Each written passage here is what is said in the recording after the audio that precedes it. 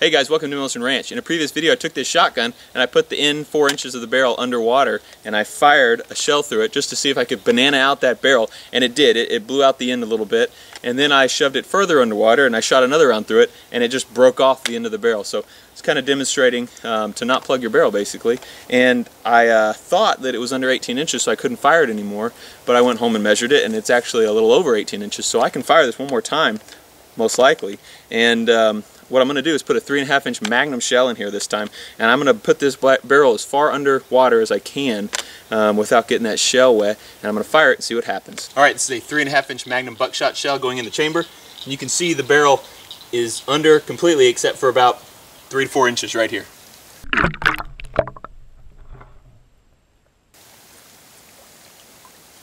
.5 inch Magnum shell going in.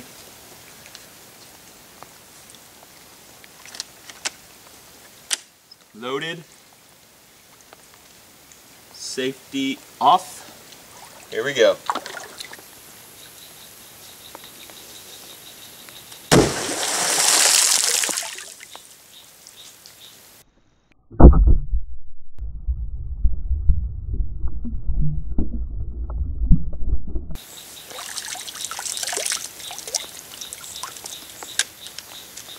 No change.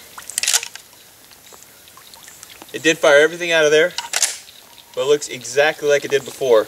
So that did absolutely nothing to that barrel. And thinking back to the other video, what I noticed when watching it was that the barrel ballooned or kind of bananaed out at exactly the level that the water was at. So when the water was in the barrel at about 4 inches from the end of the barrel ballooned right there at 4 inches, and when it was about 14 inches, it ballooned right there at 14 inches. I think the reason it exploded at that spot was because it had the entire barrel to pick up speed. So for example, on the shot where it was only 4 inches underwater, these pellets fly out of the shotgun shell and they have the entire barrel with combustion happening behind it to continue to pick up speed until they hit that water at the very end, and then it hits the water with such speed that there's no place for the water to go except out, so it explodes out with all that pressure from the water and the pellets hitting each other, and that's what's blowing up her barrel. And on that last one, what happened is the water was basically right here. So as soon as this fired, they didn't have but an inch to pick up speed. So they weren't going nearly as fast as the ones that had a couple feet to pick up speed. So they basically just hit that water going slower, and then the combustion kept happening and just pushed all the water out of the end of that barrel. So what I'm going to try now is having the shotgun barrel about 10 inches out of the water, so they'll have 10 inches of room to pick up speed before they hit that water, and we'll see if that affects it. Okay, locked and loaded.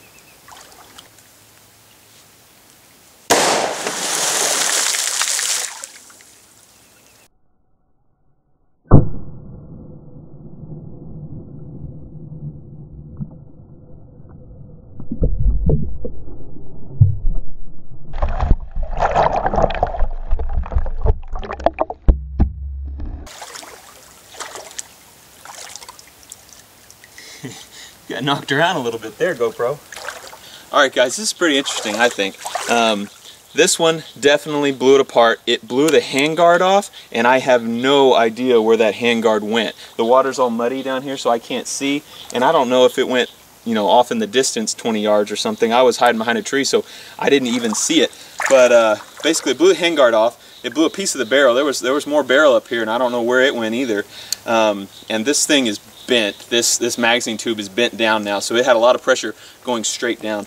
But overall, pretty cool experiment. I didn't really know if this was going to work or not. And on that first shot, I was really surprised it didn't blow up the barrel. And I'm really surprised now that with less water in the tube, using the same shell, it'll blow it up, but it wouldn't when it was right here. So I think my theory on why that was happening is probably correct. And overall, pretty cool experiment. This gun is pretty much toast. Before, just the barrel's messed up, but now magazine tube's all canted down.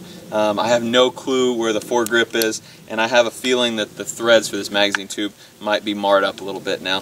The receiver probably is good besides those threads though, so it may be salvageable. Probably not. I hope you guys don't hate on me too much for destroying a shotgun.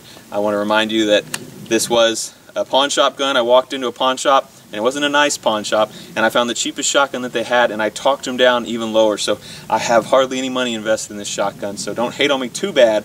I just wanted to show y'all and show myself what would happen in this experiment. Found a piece of the handguards. This is just half of them. I don't know where the other half is, and I still can't find any of that barrel. I have no clue where those went. I wanted to give a shout out to Indo Apparel for sending me this t-shirt. I really like it, and if you gun guys think you know what it is, comment below.